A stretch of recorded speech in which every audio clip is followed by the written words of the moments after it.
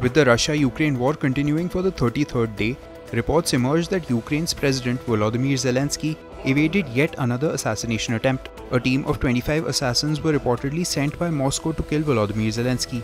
Kyiv Post claimed that the military team led by Russian special services was captured near the Slovakia-Hungary border. The news outlet claimed that the team's goal was the physical elimination of the Ukrainian president. Multiple assassination attempts against Zelenskyy had been foiled in the recent past, as per reports. In early March, reports had emerged that 2 assassin teams had been sent to kill the president. These were members of the Wagner Group and the Kadyrovites. The Wagner Group is reportedly a private Russian mercenary group deployed by the Kremlin in special combat operations. The Kadyrovites are elite Chechen special forces.